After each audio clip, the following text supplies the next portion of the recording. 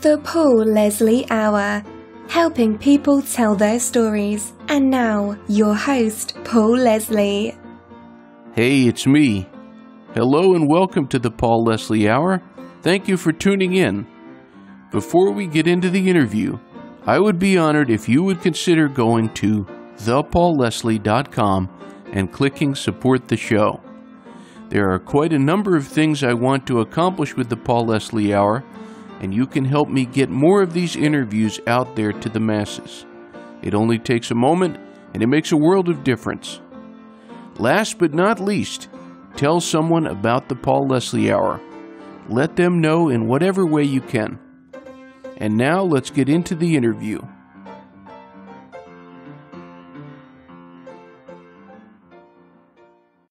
Ladies and gentlemen, we are in the presence of a great artist. Jim Keltner is known as a drummer who has received great acclaim for his contributions to some of the most beloved tracks in popular music. He has been called the leading session drummer in America. Wow. Keltner is also a record producer.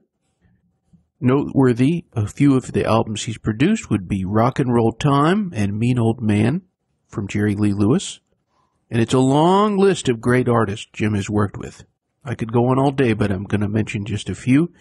John Lennon, Ringo Starr, George Harrison, the great Bob Dylan, Eric Clapton, Carly Simon, Leon Russell, Barbra Streisand, Joe Cocker, Randy Newman, Bruce Cockburn, Diana Krall, Steely Dan, Melody Gardot, and so many others. It's a great pleasure to welcome musician and Oklahoma native Jim Keltner. Thank you so much for joining us.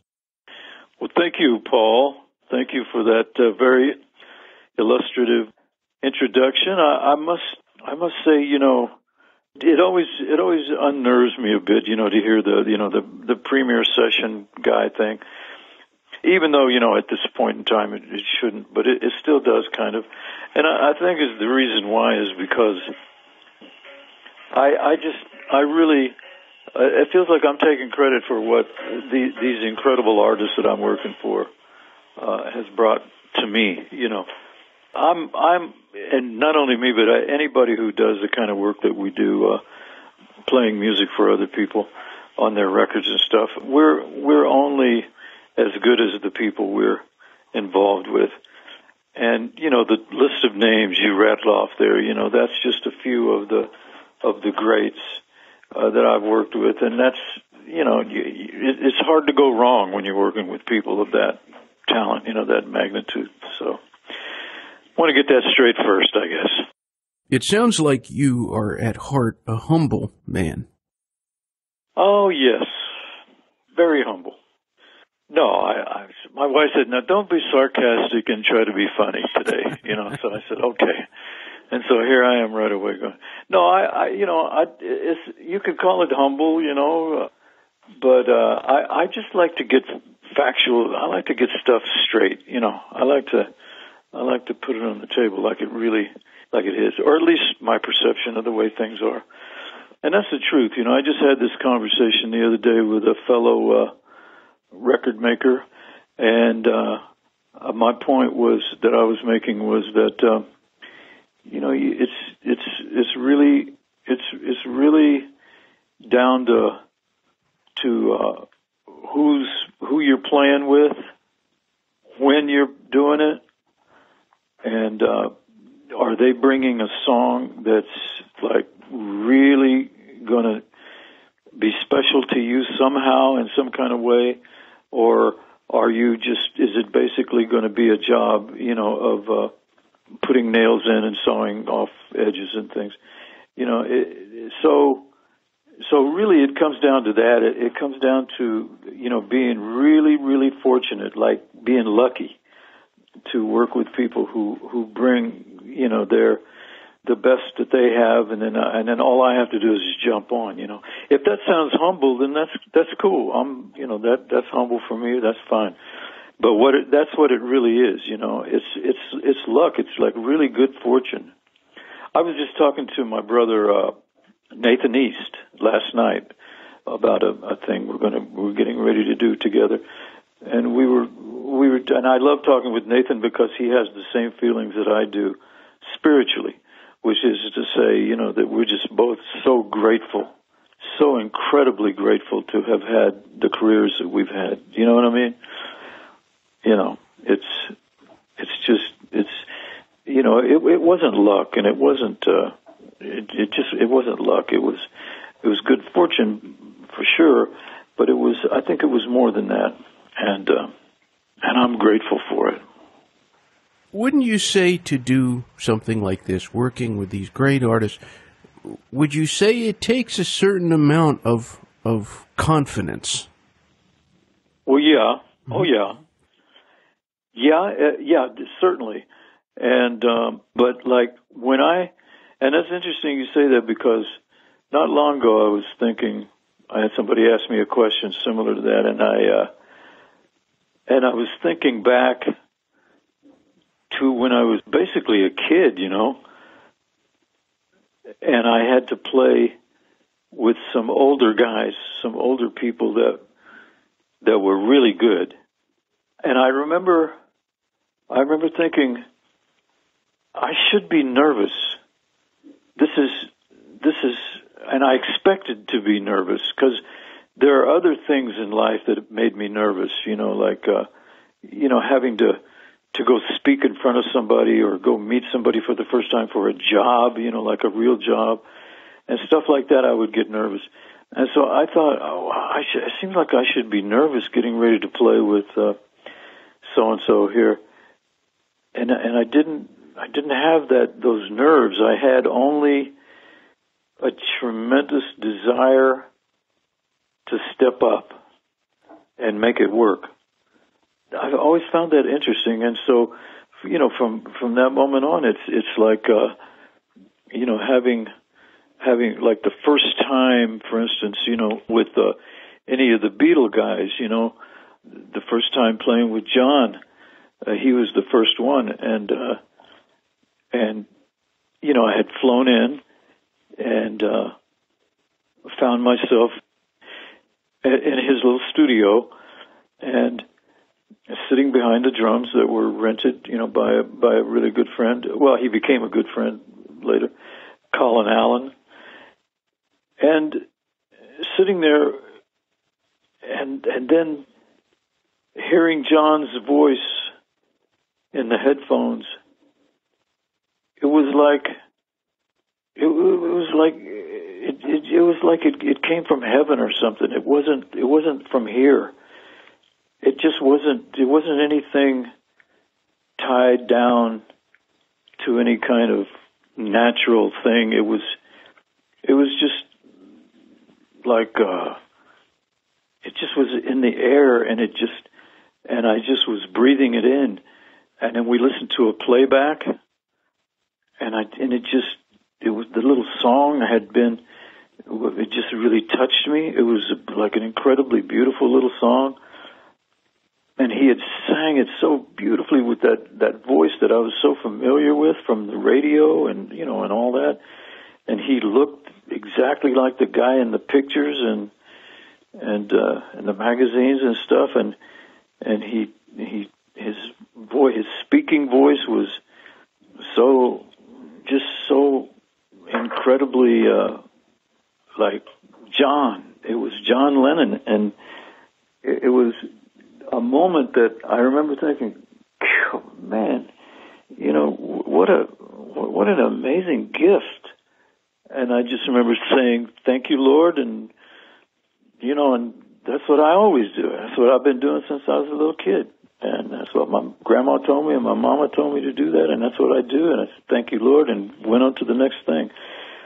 And it was awesome. It was awesome to be in that situation. I was already in my 30s. You know, just a kid now to me, but I just felt really grateful that I was there and able to do it, able to pull it off. And, you know, and I made a batch of new friends then, you know, not only John, but Klaus and Nikki, you know, beautiful Nikki Hopkins, and all these people, you know, and Spector. I still marvel at the fact that I found myself in that situation, just boom, And prior to that, I had been with some really great, Delaney and Bonnie were two amazingly gifted people. And of course, Leon, who was really the beginning for me in this pop world. Having been a producer, he was producing Gary Lewis and the Playboys for Snuff Garrett and Liberty Records, I think, at the time. And, I was a jazz player. I was a very serious-minded jazz player at that time, 1965. And I was, playing, for nothing. And once in a while I'd get $10 here or something like that. And I would play just everywhere I could, a lot of living rooms. And then I started playing little joints and making a few bucks. But I was playing jazz, and I loved it more than anything in the world. It was what I wanted to be, was a jazz musician. I felt like I was living the life of a jazz musician. I was doing everything to copy, basically, all my favorite jazz drummers and jazz musicians. And then, then I got this, I met Gary Lewis at the music store. I've told this story a million times. And then, joined his little band and met Leon. And then we were playing on the single for Gary, a song called Just My Style. Written by the little teams of pop writers that used to write stuff for the hit makers in those days. And so it was a simple little song, little shuffle. And Leon told me, he said, we ran through it and one time, and I think Leon said, for the intro, let's do something different. What can you play that fill backwards? Because I did a ba-da-da-da-da-da-da-da-da, from high to low. And he said, can you do that backwards? And I said, sure. So I did it backwards, and then because he asked me to do that, I felt a little freer to make a few other little odd changes, and I opened the hi-hat. And it was something that, you didn't hear it done like that in those days on little pop records. And on the playback, he looked at me and he said, you're going to be a great rock drummer. And I never got over that. I never forgot that, all the years that went by. I always remember him saying that, and I remember taking it to heart, like, I guess I could be a damn good rock drummer if I wanted to be. And I still wasn't convinced that I wanted to be. But then delving into that world, just even a little bit, I started to meet people like Hal Blaine, and then I met Earl Palmer, and a bunch of all these other studio guys, and they were all very, old. They were old guys. I was still in my 20s, and so I just soaked it up. I soaked every bit of it up, and I realized what it took to play that kind of music. It wasn't at all what I had, what I had established in my mind. That a rock musician was so much beneath us jazz guys. And as time went on, I realized through my connections with all the pop people and all that, and then meeting some of my jazz idols, that that's not the way the jazz guys thought at all. They weren't, they weren't snobs like that. I was just a young little ignorant snob, basically is what it turned out to be. Later on, I realized, a lot of the great rock stuff had been played by jazz guys. It all kind of tied up neatly, and then when I met the English guys for the first time, it was, I met Eric before I met John. I met Eric Clapton was the first English rocker that I met. I think that goes for all of us. Bobby Keys and all the other people that were in that band with Carl Radel and all of us. I think Eric was the first one. But that whole English rock thing, it became such a big part of my life, and the musicians, and they're still all my really good friends. We're still all good friends with, all of us who are left standing. of them are going, man. You mentioned already a lot of great musicians who are from Oklahoma. Carl Radle, Leon Russell. How do you think coming from Oklahoma has had an effect on you? Well, I believe that, and of course, the thing is, I don't know what it's like to be from Ohio or New York or anything. I mean, I do sort of know what it's like to be from New York because of all my New York friends and all the time I've spent in New York. I could almost consider myself a New Yorker in a way. But, you know, what I know about coming up is Oklahoma and Tulsa specifically. And as the years have gone by, I've begun to realize what a great blessing that was to be born in a place like Tulsa, Oklahoma.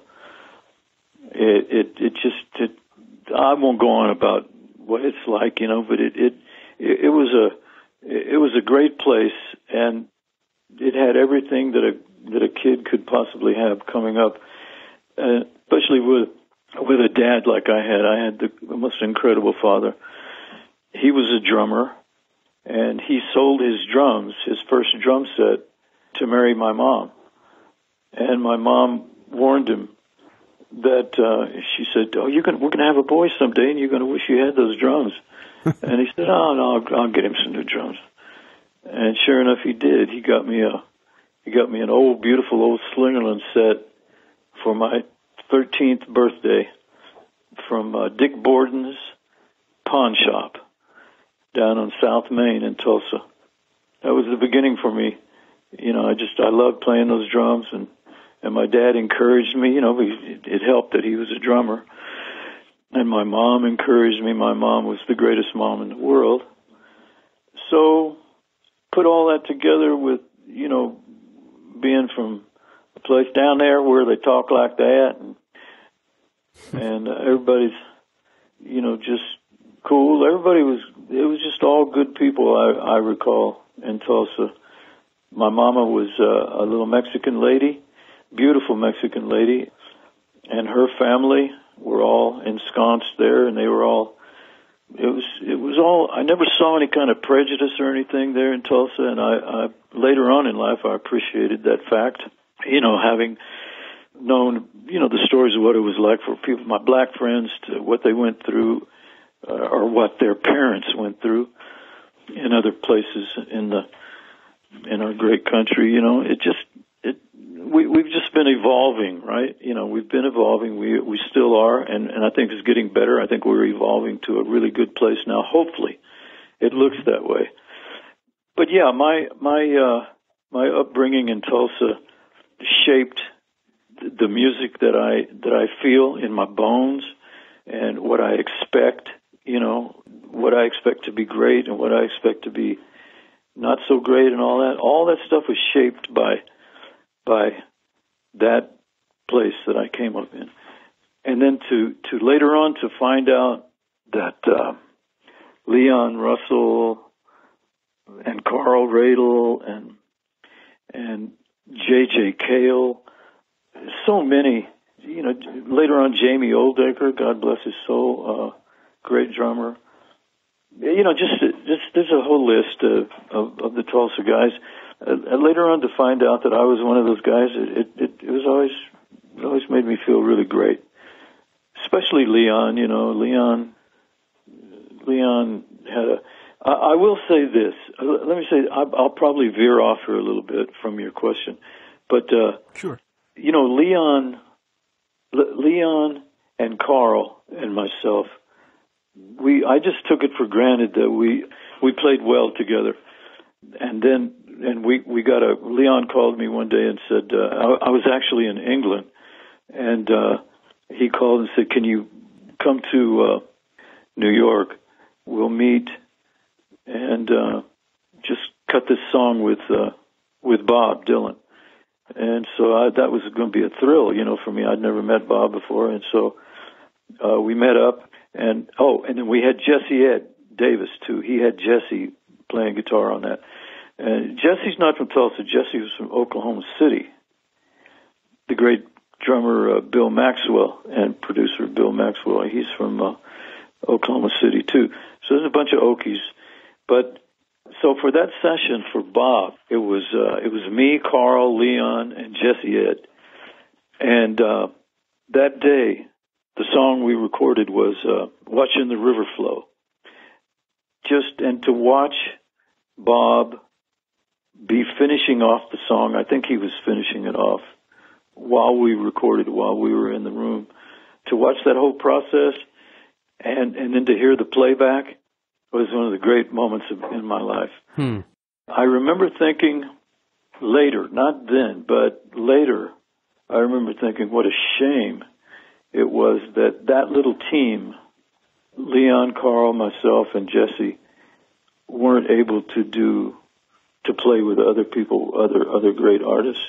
It would have been a tremendous thing, I think, anyway, that we're all Okies, and I don't know if that meant that much or not, but I know that we were all Okies, and the feel that we put together when we played was pretty incredible.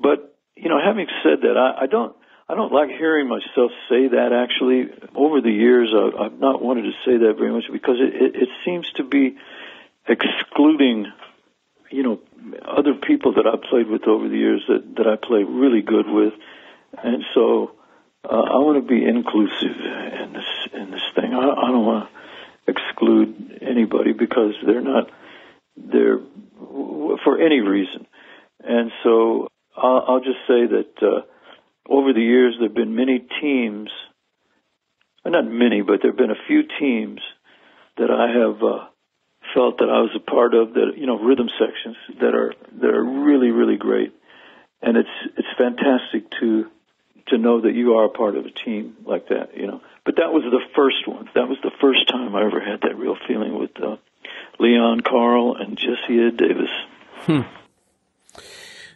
Being that your father was a drummer, can you remember or tell us about the kind of music that you were hearing early on in the house? Yeah. Oh, yeah. My dad was a Benny Goodman, Gene Krupa guy. And then, when he turned me on to Buddy Rich, then I went crazy, and he would try to explain to me the difference. He said, he'd say this, Buddy Rich has got all that technique, but Gene swung. And then I would take all that to heart, and I would listen, and I made up my mind that, Buddy's swinging pretty hard too. But I loved the records that he played. He played, there was a song called Saturday Night Fish Fry, and I think it was Louis Jordan. I think, I'm not sure, but I'll never forget the little, they were LPs, they were, what the heck do you call them? Acetate recordings? I mean, no, not acetate. Not the regular LP. The 45s? The early one. No, the early 78s. 78s. Yeah. And they had red label and white label. And that's what I remember. And he had put them on the record player, and that was the first music that I really remember, because that's what my dad loved the most. Louis Jordan. It was basically kind of what became you could call it the beginning of R&B in a way. But that was what he loved a lot. But my mom was just the opposite. My mom loved country music. She loved, although I couldn't say country because she didn't like, country was not what she was talking about. She liked Leon McAuliffe and Johnny Lee Wills. Johnny Lee Wills was the main thing, because Johnny Lee Wills played at Kane's Ballroom in Tulsa. The early days, they called it Kane's Academy. And my mom and her sisters danced in there all the time. And that was the band leader was Johnny Lee Wills, and they played Western Swing. And then my dad, if he was going to be involved in Western Swing, he preferred Leon McAuliffe, who played at the Cimarron Ballroom there in Tulsa. And so, and and he preferred Leon McAuliffe because it was more it was more of a swing kind of band. It was less country sounding in a way. That's probably not accurate at all, but I think that's the way he felt about it. I'm not sure, but that's what I remember hearing in Tulsa a lot. That's and then also radio at that time would play all the stuff, all the hits of those days, which were early 50s. So I heard all that stuff. Joe Stafford, all those artists doing all those kind of songs. And so even today when I hear those songs, it just takes me right back to being a kid. Great variety of stuff that you grew up hearing. Sure. Yeah. Yeah, but I think my dad's influence from the Louis Jordan records and all those, I think because being a drummer, he would while we were listening, he would do this thing with his teeth between his. I still can't do it as good as he did, but he'd make the sound of a hi-hat opening and closing. But he had a really cool way of doing it between his teeth, and I never could get that down. But that made a big impression on me, Little things like that will, they become who you are later. Can you recall the very first time you stepped into a recording studio? And I mean just any recording studio, small, big. Can you remember that occurrence? Yeah, I should be able to. Nobody's ever asked me that before, so I think you may have stumped me. But it was a little place on Santa Monica Boulevard, right off of Vine. And I used to know the name so well. It was doggone, I can't remember the name, but it was a little funky place. I remember being intrigued by the whole thing, the way it worked with making sure that the mics were in the right position and all that kind of stuff. But I do remember feeling really at home and that I loved it. What I got addicted to was playing and then hearing it back. Tape record, So all my life I had tape recorders. I bought tape recorders from first time I remember a tape recorder came out. I think I had that, whatever that one was. And then from there on, Sony would come out with these little Walkmans and stuff, and I had every one of those at one time. I'd buy one and then give it to somebody later and get a brand new one.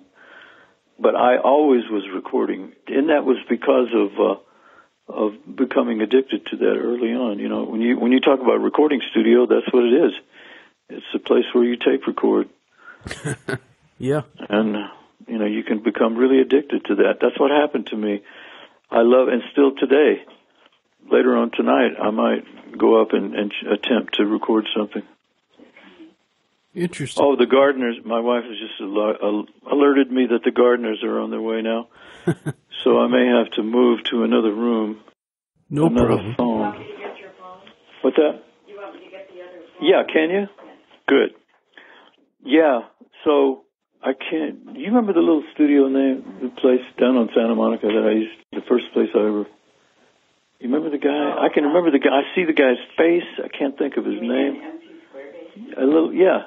Well, before that. Anyway, so yeah. From there, I made a pretty quick jump from little places like that to playing like with Gary. See, that was that first session. I think it was maybe I should remember this. Damn, I can't believe I don't remember. But I think it might have been at Western Recorders, or no, Liberty Records had their own studio. Or it's kind of embarrassing that I don't know that fact. But in any case, hearing the playback that day of that song and being with Leon, and don't forget Leon was playing piano, and so that had a massive effect on me, and I wanted to do more of that. I just wanted to do more of that more than anything else. My love for jazz still was big. You know, I played during those days. I ended up playing with Gabor Szabo. I was playing with a little band called the Afro Blues Quintet Plus One. And everybody always used to think that the plus one was me, the white guy. But the plus one was actually Joe Diagaro, the Mexican kid. And all the other guys were my good friends and brothers. And we had a great time. We played little clubs around L.A. and you know, but I was already getting busy with the rock and roll world, so I kind of was, I was letting them down a bit. You know, they had to replace me, and with Gabor, I would be with him, and then I would go to England or somewhere, rock gig, and then, but playing with Gabor Szabo was a very special time because that was the person that got me that gig was my best friend, Albert Stinson, the bass player. And Albert was, he was a genius. He was like maybe 3 years younger than me, which meant he was really young because we were all very young at that time. Albert was like 17, I think, or some 16 or 17. We didn't realize he was a genius, until later. And then he burnt out. He died so early. He died at the age of 25, I think. Just one of the saddest moments of my life. Yeah, because he was a perfect example of why I always have said drummers, if a drummer gets a chance to play with an incredible, not just bass player, keyboard, any other musicians, if a drummer can hook up with somebody that's just amazing as a player, they will improve. It'd be like a master class, you know, in like an everyday master class. And that's what it was like for me playing with Albert and Gabor together, you know. And then I'd go to the pop world and I'd be playing with somebody like Leon, you know. So it was ready made for what it became, you know, for my career. I mean, I couldn't have dreamed it up. It just went that way, you know. And but that's the whole thing, you know. I've been blessed all my life with playing with amazing people, and that just always made the difference. I both watched this and I listened to the audio version of this, but I want to call the attention of the audience to a great interview that you did on a show called Jesse's Office. And it's really, really interesting in many different ways. And one of the things you said in that interview, you said that Lennon and Dylan were the two artists who didn't tell you how to play. What do you think that says about them? Wow, that's interesting. Yeah, that's true. That is true. When was that interview done? Do you know? I think it was done like a year or two ago. Oh, a year or two. Okay. Great interview. Well, the thing, I guess the point I was making was that those two guys being sort of top of the heap, you could say, you know, that an interesting fact, you know, being that they, so John and Bob being two examples of that, you know, always told me that basically that they wanted to see, especially Bob. This is in Bob's case, it's even more so than John. I think, you know, John was cut down so early on. It's just one of the most horrible, sad things in the music world, because imagine what John would have been doing later on in life. But he shared that same feeling with Dylan, I'm sure, about wanting to see how something may unfold rather than try to shape it, you know, too soon. So they both shared that feeling. With Bob, even more so. Bob is even more like that than anybody really I know. He really wants something to happen that he's not expecting. And I think even probably when he has a good notion of what he wants, if he's with people that he trusts, there has to be a certain amount of trust, then he will encourage that. he'll want to see what happens. And the thing with Bob is that he may not tell you what he wants or tell you what to do, but he certainly knows what he doesn't want to hear. And I understand that because I have that in me too. I'm exactly the same thing. I may not know what I want to do, but I know what I don't want to do. Or I may not know exactly what I want to hear, but I know what I don't like hearing. Mm-hmm. I think that's kind of where that comes from.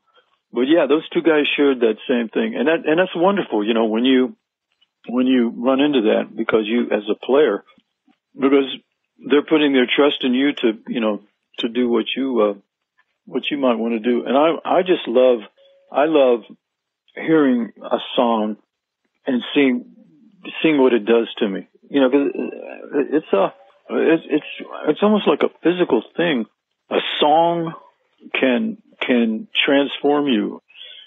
It can touch you in such a way that you may play like you never played before, ever. You may play some stuff that you've never played before. When that happens, it doesn't get any better than that. You know, it doesn't happen often enough, obviously, but that's how important the music is, really, that you're called upon to play. I mean, I've never. Oh, that's what I just keep saying this over and over again. I hope I'm not sounding like a broken record, but you know, that to be able to play with people who bring you really great songs to play on, that's the whole thing.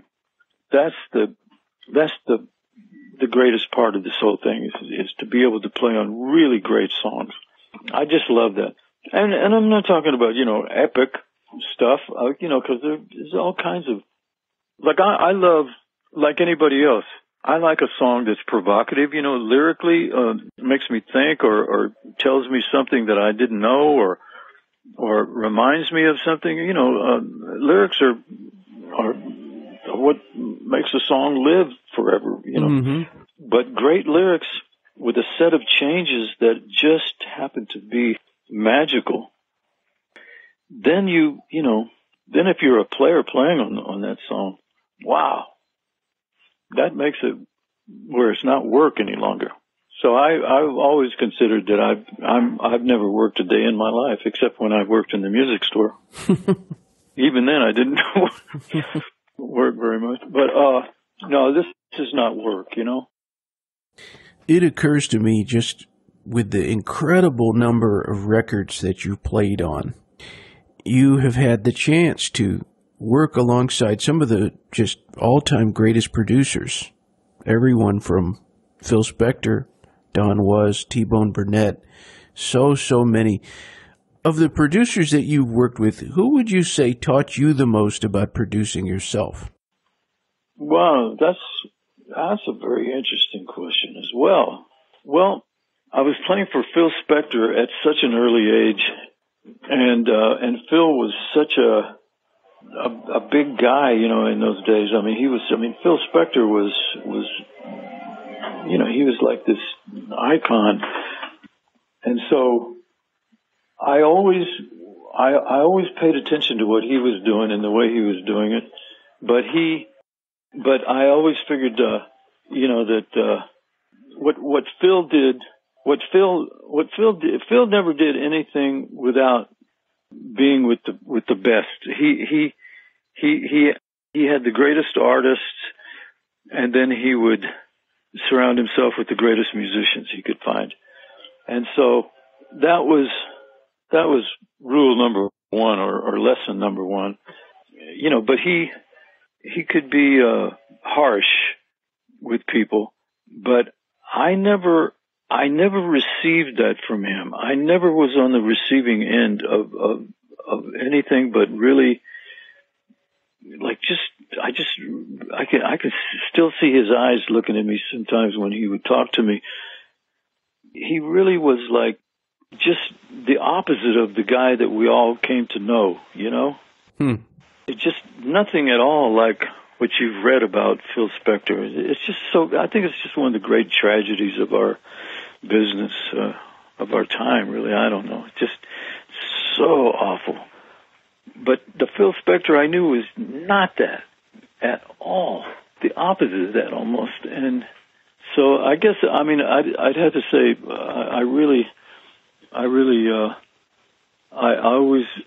I picked up a lot from Phil. Obviously, I picked up a lot about sound and all kinds of different things. I shared his love of wetness in the sound. I've always loved that. And then over the years that's kind of gone. We've gone to being more dry and stuff, and it's okay. There's all kinds of ways to do things, T-Bone, I worked so much with T-Bone over the years. I love T-Bone's the way he treated people, and the way he reveres the music. I think that's what I got from T-Bone. And Don, pretty much the same thing, really. Even more so. Don is just such a pussycat, But he's really, he really cares. He really. I think that's the thing that I've learned mostly from the people that I've worked for as producers is the people that really want to get it, want to really, really do things in a great way, rather than just like as if it were a job, And also, you want to try to, there's what is unique, what is unique. There's no answer to what is unique, but you hope that whatever it is you're doing is going to have some unique quality, and I think that's what I look for, but that's what I look to see, from when I'm working with different people, and those guys you just mentioned all had that. Yeah, there's a lot of different. For some reason some of the names I want to say are escaping me right now. It's too bad because I've worked with some great producers. Arif was fantastic. Jerry Wexler was a different kind of producer, but look what he did. All the stuff he did. My God, At the beginning, I was talking about, or introducing rather, the two albums that you produced for Jerry Lee Lewis, which I have a real fondness for those recordings. Oh, good. Rock and Roll Time and Mean Old Man. Yeah. Is there a certain kind of mood that you tried to set when you were producing those? No, those I got involved in those records because of my friend Steve Bing. Steve there's a whole other interview, or a whole other. Steve is like a movie. He's like the great documentary that needs to be made. When I talk about Steve Bing, this is a very unusual man, and he's gone now. But he loved Jerry Lee Lewis over the moon. Jerry Lee Lewis was his personal hero. So Steve talked me into playing on one of his records. He had another friend of his, Jimmy Rip, produced the first record, Last Man Standing. And so I was down for it. I loved playing with Jerry Lee. I played with Jerry Lee before in some live settings with other groups of people. And, it was when Jerry Lee was quite a bit younger. And it was fantastic. How can you can't miss playing with Jerry Lee Lewis. But he's also, he's got a reputation for being really hard on musicians, And so I just said, sure, it'll be a session for me and I'll have fun and I'll make it fun. And so I did The Last Man Standing and it was great. And did it for Steve, because that was what he wanted to do. And then when that record was done, he wanted to get started on another one immediately. And this time he wanted me to produce it. And so I tried to get out of it actually a couple of times.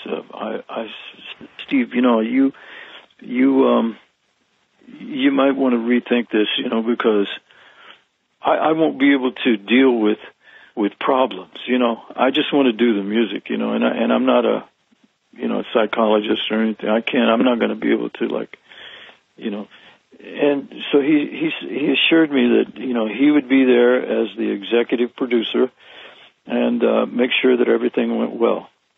So when I started, you know, Jerry Lee, we would basically just, I didn't pick the songs. That was the one thing that Steve wanted to make sure that he did. He picked all the songs, all the material. I was at odds with just a couple of them, but instead of making an issue out of it, I just tried to make the best that we could of them. Interestingly, a couple of those songs are some of my favorites actually now. So what I did was I just made sure I got the players that I wanted to be playing with Jerry Lee, you know, guys that I knew would be able to not keep up with him, but you know, but be with him, you know, be right there with him, and not be intimidated in any kind of way or whatever. Because Jerry has a tendency to rush. He's known for that. And what's interesting to me that I found out as a producer that I would never have known before was that he's very well aware that he does that. And he doesn't necessarily want to, but he's been called out enough times in the past and probably really, really went in attack mode against whoever was doing that. But the thing is, you know, knowing that was helpful to get the guys, you know, to play who knew that, and then just go and let him play. And so all we did really was just follow him. That's the way the tracks were done. You just follow Jerry Lee, and all the material he knew well enough, you know, that he was very much at home with. And then when it came to, you know, sweetening and other things, you know, figuring out how to put the record together, that was the fun part for me. I really enjoyed that whole process. But the actual tracking with Jerry Lee went a lot smoother than I expected. And I just wanted him to like the records, and he did. You know, those records are not, they weren't, you know, extremely well received. I mean, there weren't any bad reviews that I recall. I think that all the reviews were okay, you know. But I think probably a lot of people, you know, they wanted, I think material-wise, song-wise, they wanted, there were some differences of opinion there with some people. Some of my musician friends mentioned that, and all I could say was, you know, I had no choice in the songs. I tried, but it was up to Jerry and Steve. But then, as I say, listening back to those records, I always enjoy it. I really enjoy it. I'm proud of my work on those records. I'm proud of the way Jerry sang and played. I had to do a little adjusting with Pro Tools. You know, you can do things with that. You can abuse Pro Tools really badly, and it's abused. It used to be abused a lot. You know, if there was a really good performance and a really bad clam, just you can fix the clam, and that's good. And I like that. I like being able to do that. So I'm glad to hear you say you enjoy those records. So I think over time people will go. When as time goes on, people will say Jerry Lee Lewis. Okay, oh yeah, there he was when he was a very, very young man. What did he do later on in life? And they'll listen to those records, and I think they'll really love them. I do love those albums, these recent ones from him. But there's one thing it surprised me in a good way. I guess it surprised me in terms of the choice. It's impressive that the Bob Dylan song on Rock and Roll Time, it's a pretty, I think anyways, it's a pretty deep cut. Stepchild. You know, it's yeah, that's right. Was that Jerry's call or? That was Steve's call. Ah, okay. Interesting. Yeah, and a great one. Yeah, Stepchild? Jesus, I mean, it's like the song was written for Jerry. He nailed it, absolutely. Yeah, he really did. I really like that version. Wow, that's nice. Speaking of Bob Dylan, he's going to be turning 80 next month. Right. You said one time people are always trying to figure Bob out. Have you? Yes, I have. I think I figured Bob out a long time ago. Yeah? The thing is that I think people in their relationships, it's I know there's a word for it, and I don't know what it is. I call it identify. You meet somebody, you get to know them, and you identify with them, right? In various ways. And of all the people I know in this business, this music business, I feel like I'm more like Bob than any of them, than anybody else, I should say. Huh.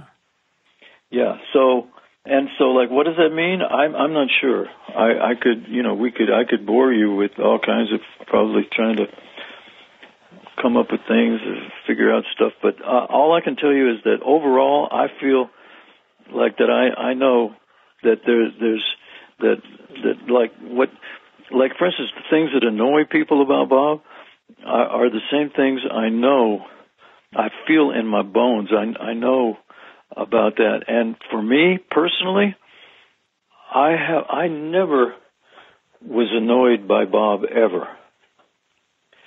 I always ever just wanted to be around Bob. That's very telling, I would say. Bob is one of those people. Bob was like that for George Harrison. George and I used to talk about Bob all the time. Bob was George's biggest hero. And I know that for George, a lot of times, there were all these musical projects and things going on, but it really, in essence, what he just wanted to hang out with Bob. What does Bob Dylan mean to you? Well, Bob Dylan, to me, I think Bob represents. Well, I think probably what I would say about Bob is that he does and does, sings, writes, plays. He does the things all the way that I would love to do them if I were like him, if I were doing things like that he did. If I were a singer-songwriter, that's what I would be wanting to do. I would be wanting to be able to tap into my great love, and his great love. All you have to do is listen to his songs, and you can. Every clue about Bob is in his songs. I'm convinced of that, and but people want more, especially if it's too difficult. And it can be difficult, I suppose. For me, I just like his songs. I like the provocation. I like what I feel when I hear his songs. This new album was ridiculous. Oh yeah. I mean, what it does to you, it's. But for some people, it's not enough. So. And in that case, and you're never gonna, hopefully maybe you get to meet the guy sometime or something. I remember, I love telling people that there were times with Bob where he made me laugh so hard because people don't think of Bob Dylan as being funny, right? I don't know if they do or not. But probably not. But he can be he's a really funny dude. And, I think it's just too bad that a lot of people are never going to know that. I can tell you his radio show has made me really laugh at times. And some of the little quips are so funny. Yeah, right. That's a little insight there, But what you said here, it was very well put, I think. Recently on the show, we had an opportunity. I had never heard a full-length interview with this gentleman who has an Oklahoma connection, big time, born in Birmingham, Alabama, but we had on Willis Allen Ramsey. And Willis Allen, right. You played on that, just a great record, an iconic record. Can you recall that album, Willis Allen Ramsey? Man, I recall him. I recall him, and I recall the project, but I can't put the music in my head right now for some reason. But I definitely, because of our wonderful Spotify world, thieves that they are, I'm going to listen to him. I'm going to listen to that record. What was the record called again? It was called Willis Allen Ramsey. Oh, yeah, that's right. Came out in 1972. Yeah, I'm going to give that a listen. You have done so many different things from all these albums, producing. Is there anything that you would like to do that you haven't yet? Well, I've got... It's funny you asked that question right now because just today, earlier this morning, I talked to my dear friend and we're about to do something I've never done before. So my wife is going, no, I'm not. I'll see you. All right, be careful, please, out there. Yeah. And so, anyway, so that's so I'm going to be able to do one of those, but I can't speak about it right now. I can't talk about it, so sorry about that. No problem. It's a terrible thing to do. But as far as, I don't know. I don't think what I'd like to do is I'd like to get my room back up and running and get back into the slot where I was at just for a little while. And then I got, one thing or another started changing, and then COVID happened, and then just, But I love recording in my room. I love making up my own little songs. I have a way of doing things myself compositionally that's really cool. I use all kinds of little gear, samplers, and funny things, and I really love it. And I had an outlet for it early on with Ry Cooder, and we wrote a couple of little songs together. I'd love to get back to doing that. That's what I really, really would love to do. That's not something that, I guess your question was, is there something you've never done? But nothing comes to mind, so it must be that I just want to be able to get back to what I was doing. It's been I don't know about you, but I mean, it's COVID is obvious, but somehow or another, my mind, was on other things, and that's too bad. I just wanted to, follow through with in my room doing some stuff, and it seemed like every day there was some kind of new thing going on, some earth-shattering, awful, ugly shit, Mm-hmm. So I think there was that, and then we had COVID. So we went from one monster to the next.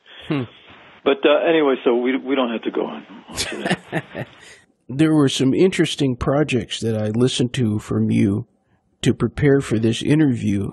I listened to your work on the Jim Oblon Sunset record. Oh, yeah. And I listened to the Charlie Watts and Jim Keltner project. And it was really interesting to hear that kind of work that you'd done. I really enjoyed those. Wow, that's nice to know. Yeah, that's nice. Is that the kind of thing you would envision yourself creating in the room? More instrumental, more experimental kind of things? Yeah, really, really more instrumental kind of stuff, yeah. Although, having said that, I like vocalizing some things. It just has to be the right thing. That's what I'm talking about. I mean, but that only comes through experimenting, to being able to put the time in. And that's what I really want to do. Yeah, the Charlie project was so much fun. Just hanging with Charlie was so great. To be able to tap into that side of Charlie that not a lot of people know, was fantastic. You know, Charlie is a great jazz lover. Oh, yeah. Yeah, those are most of our conversations are about that, about the jazz guys. But yeah, that was a fantastic project. I love doing that. I can't resist asking about this. It's one of the best concerts, if not, I think it could be the best concert I ever saw. I saw Simon and Garfunkel, the Old Friends tour, back in 2003, oh, wow. And you were the drummer on that tour. Yeah. Wow. Do you have any memories of that? Oh, yeah. Yeah, I loved that. That was, they're all great musicians, and I got to hang with my man. Oh my God, why? Oh no, please, Jamie Haddad. Yeah, we had such a great time. They, you know, Paul musically, Paul is just. He's like a dream, you know, to work with. He loves rhythm. I mean, he's like you know, all his records have been like that. There's always been something good about the rhythm, you know, and that's why, you know, Steve Gadd has always been his drummer for many years. The rhythm is a very important part of Paul's writing, and so to be able to play those songs live with him, with really good musicians, it was just one of the highlights of my life. Yeah, I loved that tour. I'm glad to hear you say that. Not very many people talk about that, but I loved that tour. It was fantastic. I expected to see fireworks between Paul and Artie because of everything I'd heard, and I didn't see one, and that was kind of a disappointment in a way. They just loved each other, you know. And it showed. It showed every night. I think there was one little thing somewhere. I'm not sure where it was even, but I think it happened on stage, and I can't even. It's sort of vague to me. But overall, they had a great time, and it just was. And I think it was a very successful tour. So it was amazing. Yeah, I'm really glad to hear you say that, man. That's good. I frequently say it's the best show I ever saw. Wow. It was just transcendent. I know that's a big word to use, but it was incredible. Yeah, that's the way I felt about it. That's good. Glad to hear that. Is there a compliment that has meant the most to you through the years? Well, I told you about the first one from Leon. Right. That was a big deal to me. You know, that's one of those kind of questions it's one of those where I want to say something like, you know, when my mom actually, wow, you know what? It was that tour that you just talked about. It was the Simon and Garfunkel tour that my dad turned to my mom. When we played L.A., obviously, and my mom told me later, my dad turned to my mom and said, well, the kids still got it. That's cool. Yeah, I thought that was so freaking cool. And for my dad, you know, I had a good relationship with my dad, but I wanted it to be better. I caused him a lot of grief. I always wanted to make up for that somehow. But I loved the way he said that and the way my mom told me. But, yeah, I'm sure, you know, there've been so many wonderful people in my life, and so many great compliments and things. George was such a dear, sweet friend. I always just end up saying to people, I wish you'd have been able to know George, you know. Same thing that I said about Bob a minute ago, it applies to George, you know. Those guys, they're just, they're not only just amazingly gifted musicians and stuff, but they were really cool guys, really great guys to hang out with. And like I say, that's just it's the way it works, in the world. You can't know everybody. What is the best thing about being Jim Keltner? Wow. What's the best thing about being Jim Keltner? I'd say probably the fact that I lived through the things that took most of my other friends down. It took Harry Nilsson down. It took Georgie down. It took down so many people. And I just had this talk with the guy that I can't tell you about just a minute ago. And I spoke with Nathan first, and then but my point was that I was saying that I hope you're taking really good care of yourself, because I don't want you to be going. They're all leaving. Everybody in my generation. I'm very old now, man. I got to be really old, and my genius. I was really, really fortunate to be around a lot of geniuses, and I'm not talking just music. Actually, the first genius I ever encountered in my life died very young, and without him in my life, I wouldn't have the skills that I have now for nothing to do with music, but how to take care of myself. And so I've been really, really fortunate with that. I've had, and then I told you about Albert, this guy. Because of him, I have a love for Bartok. I have a love for Stravinsky that I probably would have never. Who would have turned me on to it? Some friends would have probably at some point. But when this happens to you when you're a very young man, not even in your 20s yet, or very early 20s, and it's that bonding time, when you're just sitting around smoking and with a little glass of wine and digging some music, right? This cat, this Albert Stinson, Albert turned me on to everything. My love for that I had already loved jazz so much, and then when he turned me on to different things, different people, J.J. Johnson, when he turned me on to a certain Miles record, when we listened to Coltrane together and stuff, those were moments that changed me forever. That became earlier when we were talking. That's who I am musically inside. No matter what I'm playing on.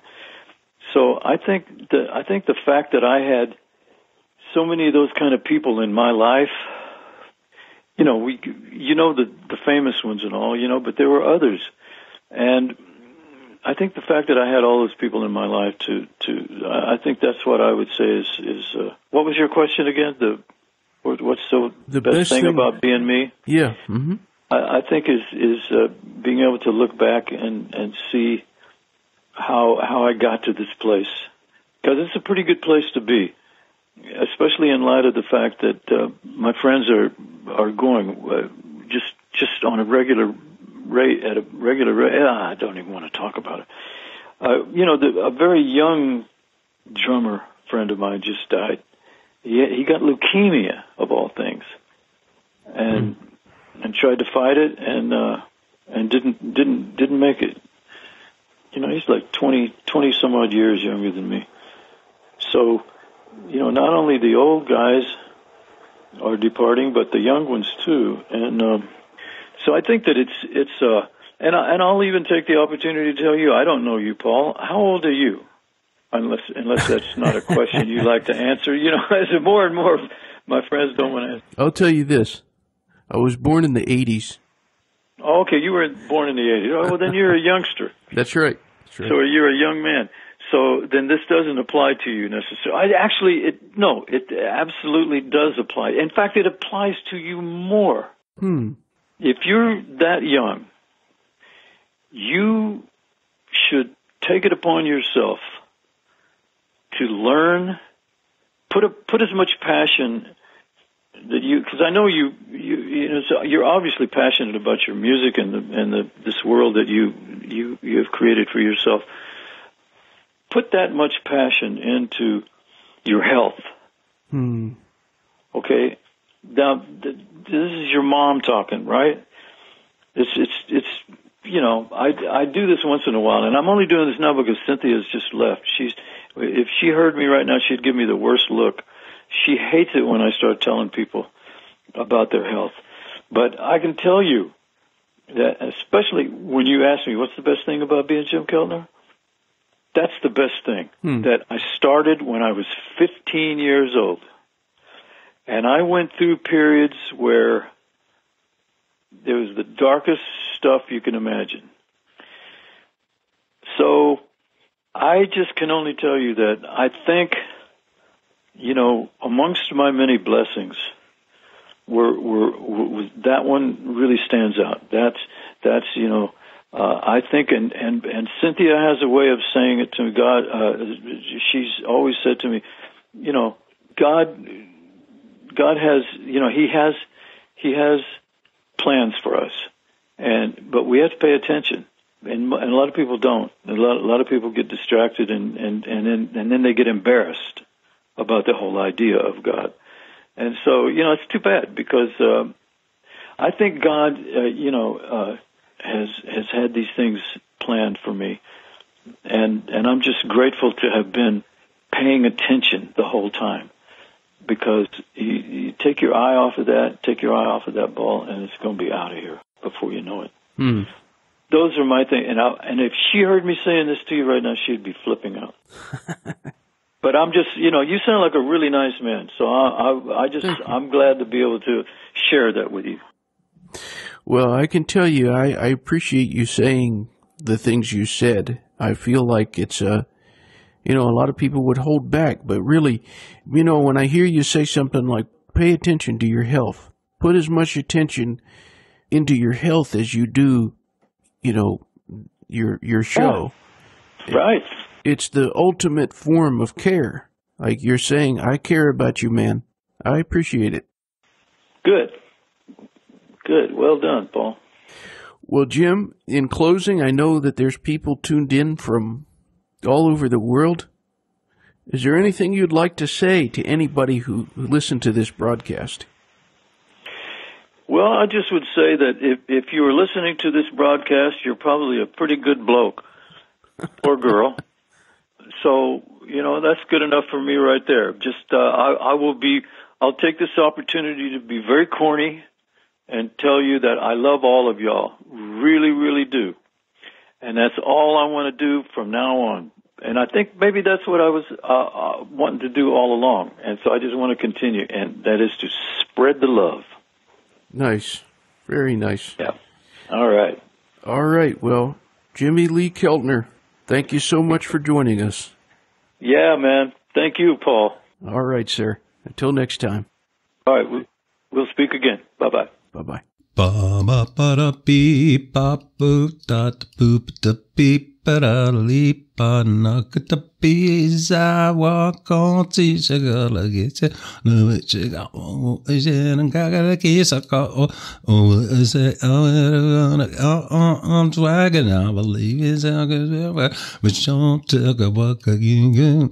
Goodbye.